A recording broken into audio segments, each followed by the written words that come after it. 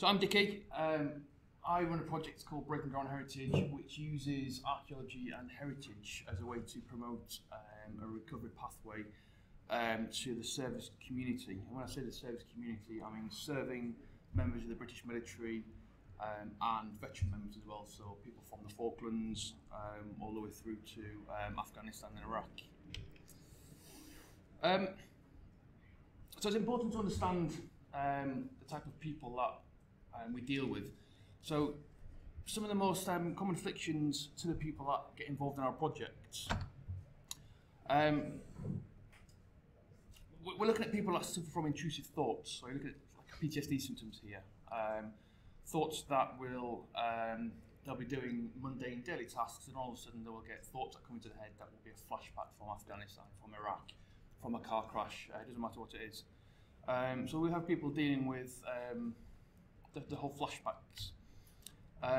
Sleeplessness, memory problems, anger issues. I think we can all relate to a lot of these actually. Hypervigilance, so people are coming on projects and they're unable to settle down, they're unable to rest. Okay, they're constantly looking for markers, looking for windows that may be open, looking for markers to say that there may be an IED somewhere, looking for cars driving a bit suspicious. So these guys are constantly looking out for threats. Restlessness, they can't sit down. You'll notice me, I fidget quite a lot. I can't help it. You're constantly moving. Nightmares, again, goes kind of hand in hand with the flashbacks really. The self-imposed isolation. One of the things that we're starting to see about the mental health side of things is when people start to go on that downward trajectory with mental health, the first thing that we notice is that they start to isolate themselves, whether it be on social media, but you do see they kind of do withdraw. They have a severe lack of concentration, a lack of motivation, well, don't we all? And the imminent flash to bang. The imminent flash to bang is an interesting one for us, and it kind of goes hand in hand with the anger. A car, you're in your car driving along, and somebody cuts you up, and there's normally an escalation. I'm miffed at that, that's really annoyed me. So they, oh, that was a bit dangerous, to they, wow, that's really pissed me off. Well, this imminent flash to bang is, it goes from being someone cuts you up to wanting to get out of your car, to really pull their head off, for no reason whatsoever other than it's just an instant escalation. So these are the symptoms that most of our participants will declare that they're suffering from in their daily life. And then the last one is burdensomeness. These guys are very independent. When I say guys, I mean ladies and gentlemen. These people are very independent. They're used to thinking for themselves. They're used to being the best at what they do. And all of a sudden they're now dependent on other people, dependent on the health service, and dependent on charities. So they become, they feel like they're a big burden to themselves. So what do? We try to combat some of them symptoms by using archaeology and heritage. We do archaeological excavations with a project called Operation Nightingale. I don't know if that's come across here at all. We do research projects with universities. We do building projects, i.e. we built a First World War tank out of wood because we could. We do outreach work in schools, festivals, events, giving participants that exposure to doing something different, maybe outside their comfort zone, but also passing on their experiences to the general population itself.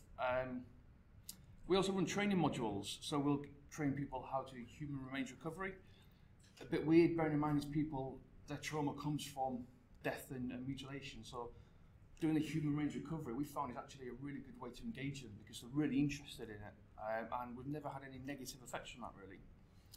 Things like archaeological photography and an introduction to researching and things. And again, we do that to provide the respite, promote recovery pathways, and signpost them to employment and education. Now, there's a whole mix of different disciplines there, so the same thing doesn't interest everybody. So we use archaeology as a way to get those people involved that are able to. Historical research for those that don't want to maybe engage with a social grouping, but they can do it from their own home. Building projects for those that like to do things with their hands. So we try to do as much heritage-based projects as possible to try and include as many people as possible. And the reason we find this works is because archaeology generally is a set of processes. The military guys are used to routine. They're used to being told, okay, you will be up at 7 o'clock, you will have your breakfast at 7:30, you will be ready at 8:30, you will do this at 10 o'clock, at 11 o'clock you will do this. So it's very formulaic. And archaeology is very much the same. There is a set process of doing things. You can't just do it willy-nilly. You have to do it in a very definite way. And the interesting thing about the UK, and I've noticed it's not really happened so much out here, is we have the time team in the UK. Everybody in England knows about geophysics. Everybody knows about isotopes and dendrochronology because they watch the time team. So we have people coming on these projects and we don't have to explain to them what geophysics is because they already know. You have kids at school that can tell you about geophysics. So these people will already come to you with a very fundamental understanding of archaeology. So it's not some weird and wonderful sciencey, magicy stuff. It is something that they actually understand. And again, archaeology is looking for the unknown. So you do find, like this photograph here, that's in Bulkor.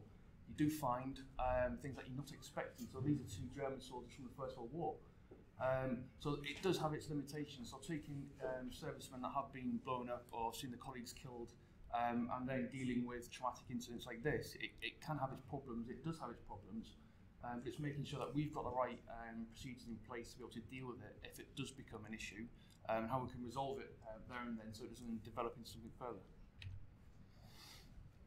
Now, some of the stuff we've been looking at, so we had a basic understanding of how these projects worked. There was a theory that I came across through Karen Bernal's research, and basically a veteran will come back from military service and he doesn't want to talk about his time away because he doesn't want to worry his family with his experiences. His family then in return don't talk about anything traumatic or that might trigger a response to the individual because they don't want to create a problem with them, they don't want to create these tensions. So you have the buffers, you have a situation where you're at home and nothing's getting resolved. You know, you sat there, it's simmering, and you're putting it away. When we have the people who take on these projects, they're with a like-minded group of people. They're with people with shared experiences, the people that have probably served together, and they've been to Afghan, to Ireland, or whatever. So these people understand where these people come from. So they will actually sit there and they will talk to each other. The amount of times I've been on a project and someone's turned around to me and said, do you know what, that's the first time I've ever told anybody that. And I think, do you know what, that's brilliant. I think, actually, you've been in therapy for 2 years. So, I mean, why haven't you told your psychiatrist this? And it's because they haven't established that relationship where they feel they can. They met me 2 days ago and they're telling me this stuff already. So there is that mutual bond. So again, we're like the engagers in this. And like I said, the medical chain spent a lot of time trying to speak to these people. I think in the UK you get 22 sessions of therapy. That's what I was given. And that 22 sessions, 20 of them was me just trying to figure out who the psychologist was and am I going to talk to her or not. So it did me no favours whatsoever. So it's looking at how we can do things on these projects, take away information, and then be able to pass it on to the medical chain or pass it on to some sort of documentation what they can then give to their chain to go through this. So again, it's the crux of what we're doing. We're trying to promote this peer support network. Trying to create this network of individuals that are like-minded on projects, all have similar problems, and using them to create that baseline to be able to understand what's going on and help each other get through these experiences. And why is it important? It's important to reconcile these narratives. Okay, these traumatic incidents that these people think they're suffering by themselves and because of experiences of war. Well, they're not suffering by themselves. These are problems that most people have got. It's them understanding that it's a natural process that they're going through, and it's just how they deal with it from then.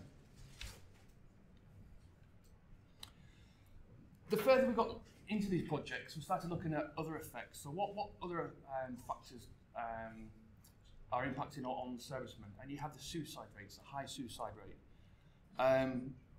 So Castro has developed a theory. This is on American veterans, the interpersonal psychological theory of suicide in the military community, a really catchy title. And basically it looks at 3 things.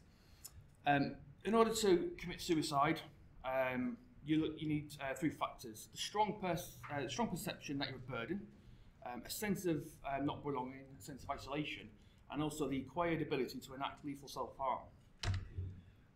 As a veteran, it's already been established, or as a service personnel, that you've already got that ability to enact lethal self-harm. So straight away, from having 3 factors to suicide, it goes to 2. And then if we look back at this list, what people describe that they suffer from, we can see that of them 2 remaining factors, self-imposed isolation and burdensomeness rate high on most of the people. So you're looking at the general military population, straight away they've got a predisposition. If you prescribe to that model of suicide, theoretically they've got well, they have to meet the criteria basically. It's a tick upon waiting to happen. So it's a case of looking at what we can do now to help reduce that, if that is what we believe is happening. So what we do is, part of our projects, we have a baseline. What we want to do is we want to build upon this peer support network, and by getting people engaged in the project, getting people engaged in this peer group, they're starting to contribute again. People that have been isolated for 2 or 3 years in their home, doing not a lot, getting back into society is a big step for them. And by getting back involved in these projects, they are starting to contribute again, and it's starting to increase their feelings of being valued, but it's also starting to decrease the feelings of isolation. Now, the way we record this is we will do surveys at the first day of a project and the last day of a project. And we'll only survey people that have been on the project for at least a week. We do projects that are 2 days a day. The data you're going to get from that, I don't think it is really meaningful. So we'll look at least a week. And these are just questions that we've put into the surveys that we use. So we can see that self-declared feelings of isolation from 38 participants has the trend in reverse. So the top bar is the pre-project and the bottom bar is post-project. And the self-declared feelings of value, again, it's reversed again. So people have gone from not feeling valued at all to feeling valued sometimes, most of the time, and always. So there is a change in that. So again, that's taking the suicide element away from it. And by engaging them, again, we're seeing that we're getting groups forming. We're getting peer groups that are developing from that. The surveys we use then is we use the GAD-7, which is an anxiety survey. So it's a self-prescribed set of questions, and what this does is it measures their anxiety levels pre and post project. And this is from a sample group of 42 people. So we can see again, pre and post project, the trends are reversing quite significantly. We also do the PHQ-8. We do the 8 and not the 9. The PHQ-9 will look for, it will ask the suicide question, do you have suicidal tendencies or whatever? And obviously the danger of asking that question is if they say yes, then it opens up a whole new dynamic of what we have to then provide for them. So they've developed a PHQ-8, which means that it's got all the same questions but not the suicide risk. And again, you can see that from the depression scale, it is shifting, so people are leaving the project feeling less depressed than when they came on. And also we use a Warwick-Edinburgh mental wellbeing scale. So we're looking for anxiety, depression, and the wellbeing element itself. And this wellbeing is an interesting one because it scores your wellbeing from high, moderate, and low. But there's a big bracket within each category. So although you can see there is a definite shift from low wellbeing to people getting better, what you can't really see in this is those that are suffering from low well-being in the extreme area and then getting a positive, the well-being increasing but still being within that low bracket, but just to being on a borderline low, so they're on that moderate to low bracket. So although the data you can see there is a lot better and it does show that an increase in well-being, you need to break it down even further and you can actually, I think we've had one instance where one participant has walked away scoring lower than this, but then when we looked into it, his wife had just taken him to the cleaners in a divorce, he'd lost his medical pension, he'd lost all this information. So then when you kind of put it into context, well, I think everybody's well-being would decrease a little bit on that. So across the board, we other than that one instance, we've had no negative effects on the well-being. So moving forward then, we need to deliver more projects that are exciting and that will engage the individuals. Okay, these projects it has to be engaging, otherwise we won't get an interest from it. Promoting best practice in archaeology, so the archaeology can't suffer as a result for making these guys feel better. You still have to provide world-class archaeology and also world-class wellbeing support and wellbeing mentoring. We need to look at the social prescribing element and make sure that these sort of projects are sustainable. Well, we've proved now over 4 or 5 years that it is sustainable. Getting the GPs to then refer people to these projects is another obstacle, because each practice has got its own channels of reporting things, and different counties are slightly different. So that is a bit of a struggle. But looking to incorporate what we do into the recovery program of the beneficiary. So if they've got a recovery program from their wellbeing advisor, from their mental health specialist or whatever, it's looking at how we can use what they've already got and incorporate into that. Incorporate our work into that, and also feed back into that in a positive way. So it's about being as reactive as possible with what we're doing, but at the same time still building upon the extra support that these guys are getting, because we're not psychologists. We don't pretend to be psychologists. We are just archaeologists delivering these projects. So we need to work with as many different disciplines as possible to really understand how this works, and then look to create some sort of formula to make this more productive. Any questions, guys? Thank you.